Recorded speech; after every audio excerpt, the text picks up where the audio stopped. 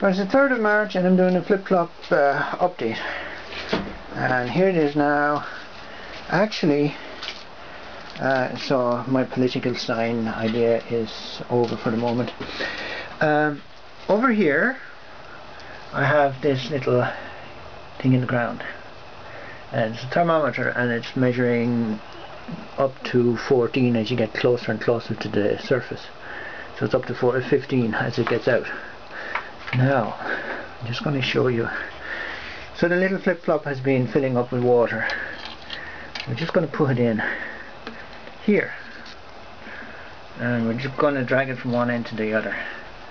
So the temperature in a flip-flop is 20, and if we drop it over here it'll be lower because it's slightly in the shade, plus this is where the water's coming in. That's 16. We're dragging it over, it is 15 because it's under the thing. But as we come over, what do you think is going to happen? So 17. Come over some more. It's kind of awkward to do. We are up to 20. Over near the end, 21.9, 22. Go right to the end if we can. We're down 22.8, 22.9.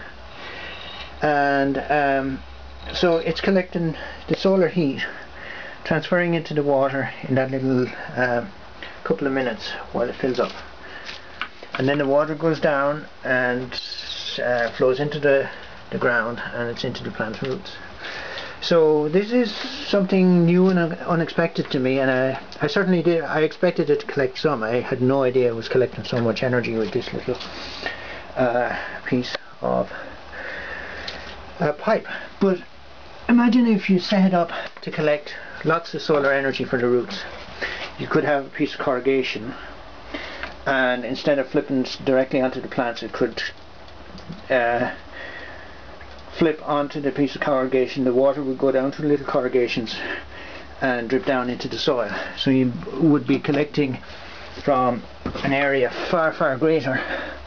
Also, I'm just going to show you underneath how my little project with the roots is going. It's going a bit slower than I thought, but oops, that's just life.